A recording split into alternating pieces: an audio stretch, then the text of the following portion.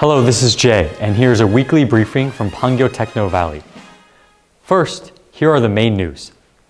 Pangyo IT Industries Young Professionals Networking event, Pangyo Evening Meetup, begins on September 25th. Pangyo Techno Valley starts the monthly Pangyo Evening Meetup on September 25th.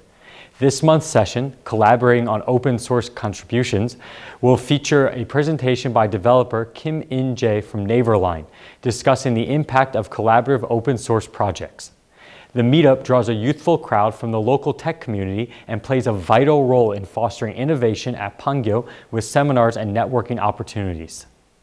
Following this, PCNC leads the EdTech market with its self-directed learning support reading service TOAPING. PCNC is enhancing literacy with its service TOAPING, offering subscription-based online book services through a web and app platform designed for self-directed learning.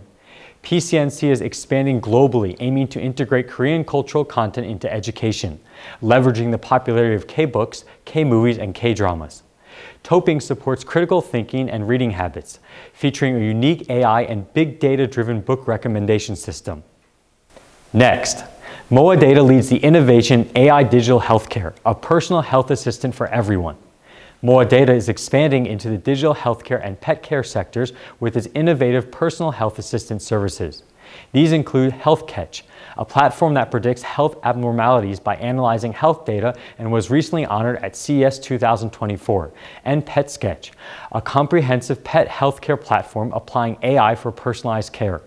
MOA Data is actively pursuing global expansion and collaboration in healthcare tech and global growth. And now, here are the headlines. Hanwha Aerospace and SK Enmove develops non-combustible ESS, targeting the global eco-friendly ship market.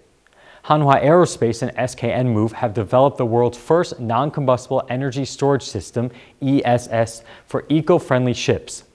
Non-combustible ESS uses immersion cooled technology that prevents fire spread among cells and blocks external contaminants. With this, Hanwha aims to become a global leader in ESS for ships.